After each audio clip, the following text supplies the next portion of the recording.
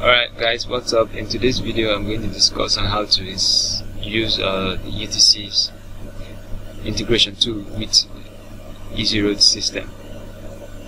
Well, if you don't know how to install the integration tool, it's very easy. You can just go to my web page and find out the information on how to install the ROADS3D integration. Is on my web page. So the first thing you want to do is you want to download and install the latest version of UTC. That is version 1.83A1 or higher. Now you're going to download and install ROADS3D version 3.3.0A1, and that's the link to the ROADS package. The next thing you want to do is you want to download and install the ROADS integration tool, which will be available on the Access Store very soon. Once you have installed all these packages, you should check the asset folder. You get all these folders here. You get UTC folder, you also get the UTC underscore ROADS integration folder, and you also get the ROADS folders. So now that you have all this imported, let's get started. As you can see here, I have already created the ground object. I have created my multithread object under my spanwmanager, and I also have a player object in the scene. I'm not going to go through all the process of saying how I did that. If you want to know how to create the spanwmanager and the appropriate settings for the spanwmanager, I have a video. I have already done a video on that. Check my web page to get the information about the spanwmanager and the multithread game object. So the first thing you want to do now is you want to create the road network using the ROADS tools. So to do that, you navigate to gameobject, 3D object, ROADS, and then create a new road network. Back it up.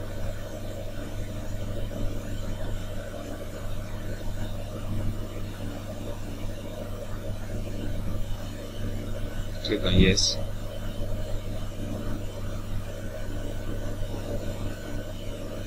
You should have a new road network game object. So the next thing you want to do is you want to navigate to settings.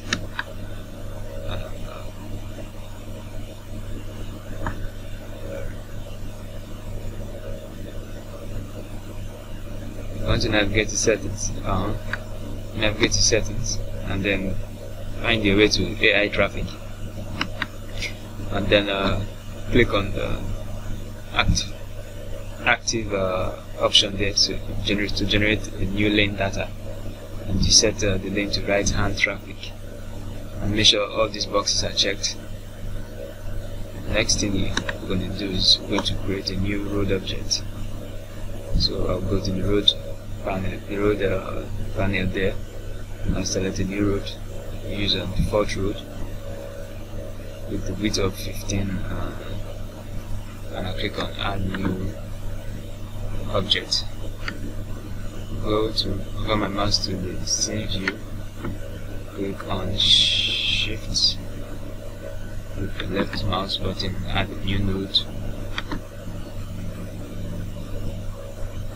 add another node, then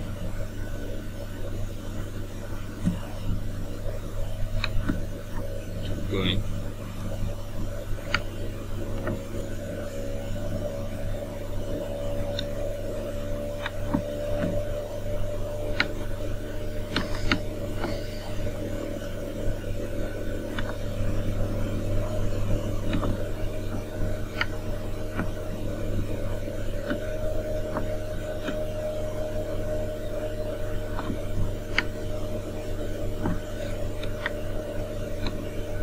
to increase the review tile so that the road is visible.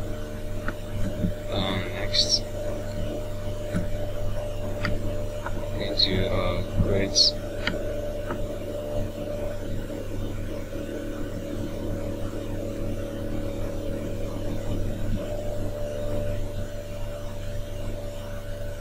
I'm going to create a T-junction as a default T crossing. So inside the road, I'm going to create a new default T crossing object.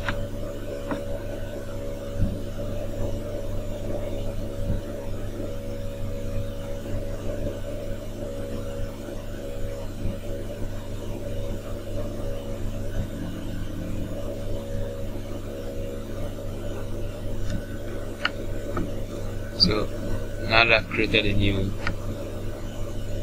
T-junction,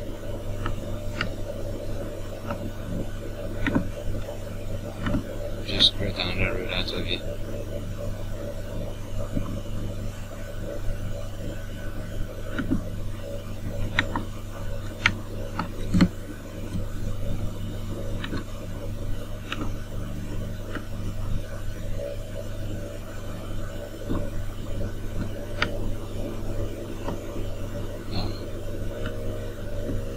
Increase the tile into 6 also.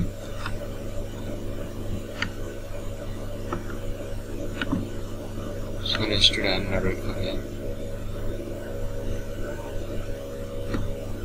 Yep. Okay. There we go.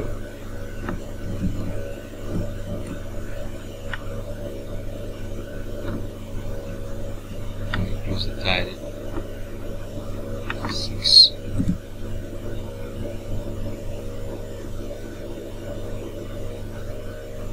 Okay, this is enough to work with. So now we have created a small road lane. Now the next thing we're going to do is we're going to create the path generator tool using the UTC's integration tool.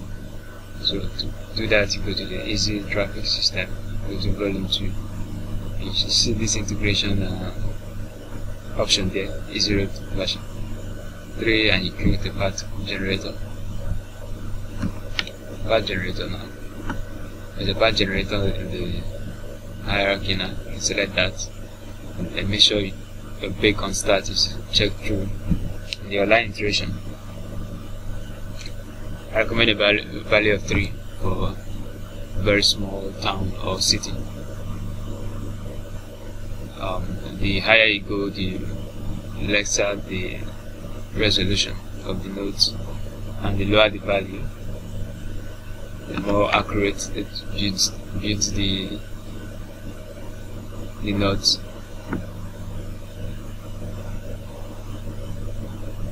That's like the lower the value, the more CPU consumption, while the higher the value of the iteration,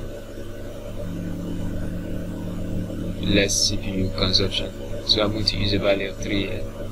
Next, you watch check the vehicle option is empty. To fill that up, you go to UTC's UTC Easy Roads integration folder. Then navigate to prefab. You see the lane builder there. You drag and drop that lane builder into the vehicle slot. So next thing I'm going to do is I'm going to click on play. I'm going to click on play so that UTC can automatically create nodes for the road data and start. So next I'm going to click on pause. Ignore this. I ignore this warning. It's because I have 2 cameras in the scene. That's not my problem right now. So if you pay attention to what's going on here, you see that there are nodes already generated in the scene. select the new created path parent gameobject. Observe that UTC has automatically generated nodes for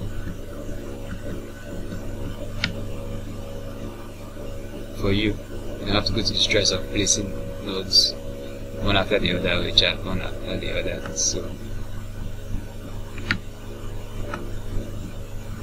the next thing you want to do is you want to go to path folder, and you want to drag and drop the new path parent gameobject into the paths folder there, so that you create the prefab of it. Before you do that, you can name it to make the path 1. We'll call this path 1. So you drag and drop this.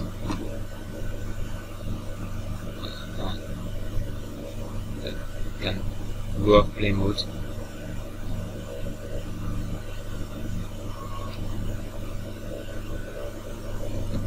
Go off play mode. Now you can drag the path, the new path prefab, that's path 1, into the hierarchy and not the scene, because if you drag this into the scene, you might miss the rotation and the position.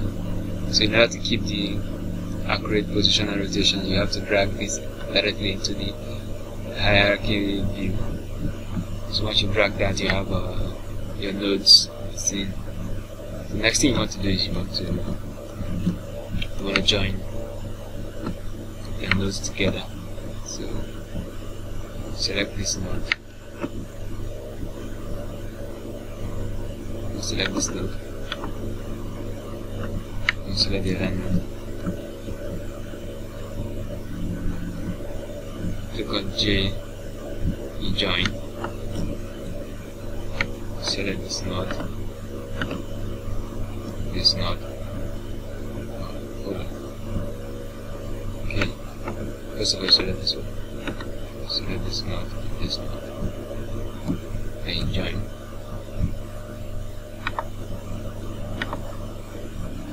And drag this forward a bit. So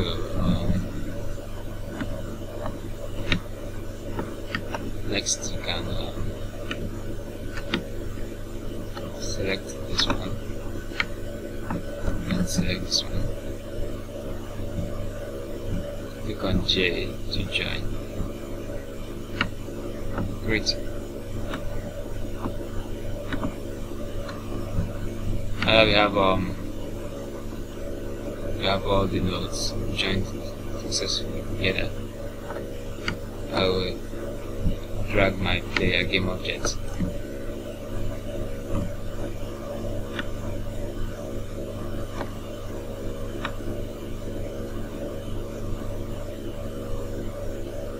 Yeah, just right there. Next thing.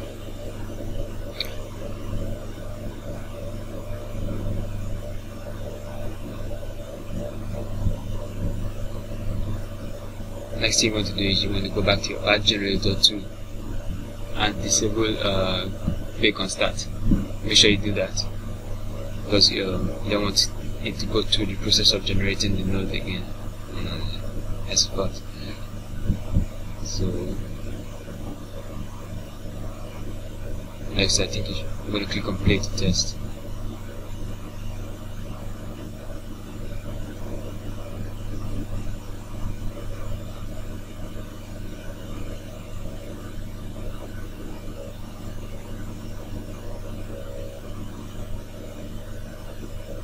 So this is my player. If you take a close look around, you see that the vehicles are started spawning. I'll give my computer, it's not that powerful. It's working on a weak system here, so it's going to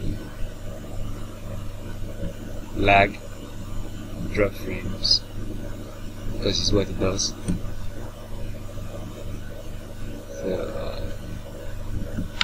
So pay close attention to what's going on here. The vehicles are spawning.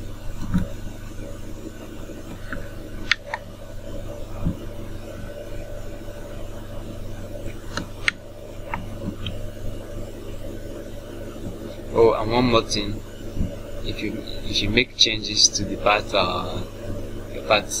game object, don't forget to apply.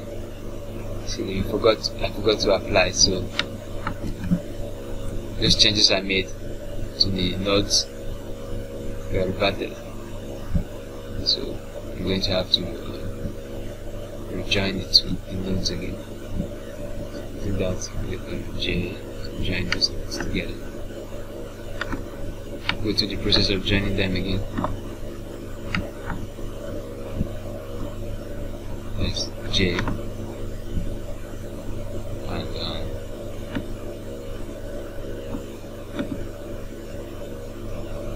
the final node.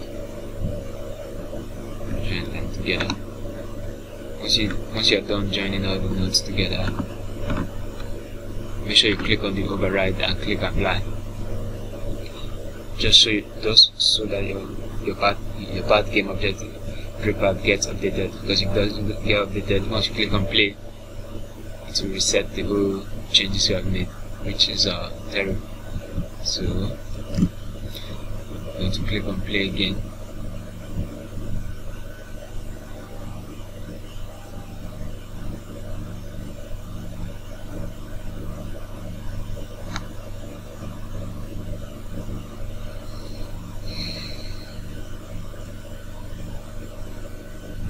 I have my player game object.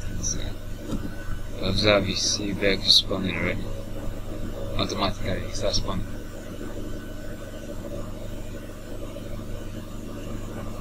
Just going to get closer to the road.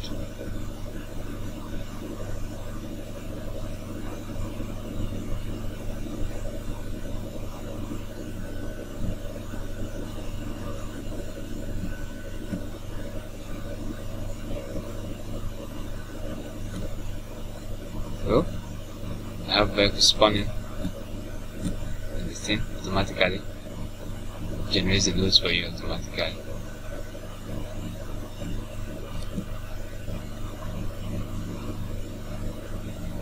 No stress. If you observe from here, I have a traffic system already. It's in well accurate.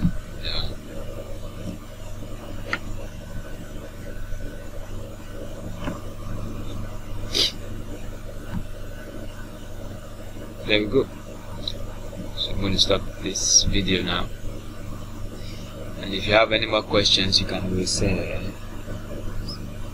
me and I'll reply you. Thanks for watching.